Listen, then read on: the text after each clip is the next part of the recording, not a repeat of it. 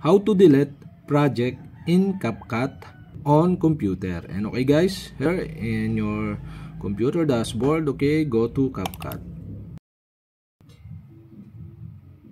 Here in CapCut, okay, you can see here the project. So I have two projects here, and to remove or delete this project, okay, you'll have to do is click the three dot on the lower right side on this project. Okay, click this, and the pop-up bar show. Okay, now select delete.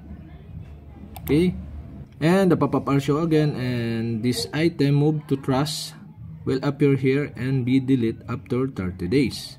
And if you want to delete or remove to trash, okay, click OK button. And if you want to permanently delete this project, okay, go to trust here on the right side on your screen.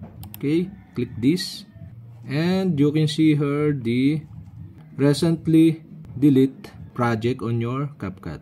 To remove or delete permanently, okay, select the project you want. So I select this one. Okay, click the circle button on the lower right side of this project to see the check mark on the circle. And after that, okay, you can see the delete icon here or delete button. You'll have to do is click this to delete permanently this project on your CapCut.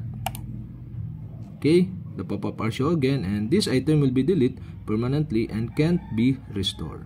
So now you cannot be restore this project after delete this project on trust. Okay, select the delete button to delete permanently, and that's it. Okay, we have successfully remove or delete project on CapCut in computer.